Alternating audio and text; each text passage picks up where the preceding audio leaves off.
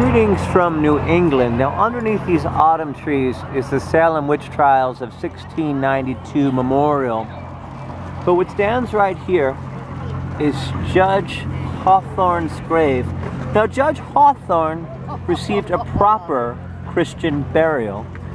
Well, this person was responsible for part of the 19 murders of folks that were not witches, that were condemned to witchcraft. Now, over here you see the memorial. This was created hundreds of years after the fact. It's not even their proper gravesite. Their bodies were just dumped in the woods after they were hung because they were not eligible for a proper Christian burial. But Judge Hathorne, he does have a proper Christian burial hundreds of years later, and people are even leaving him coins.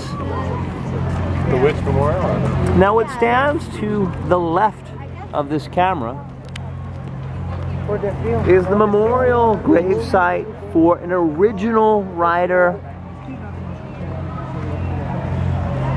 from the Mayflower who came to this country, to the new land, for religious freedom, which is exactly what this oppressive judge intensified by taking those 19 lives without giving them a proper Christian burial. But hundreds of years later, as we visit his site, still acknowledged with a proper Christian burial.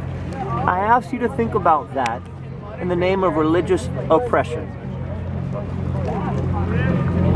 I think it's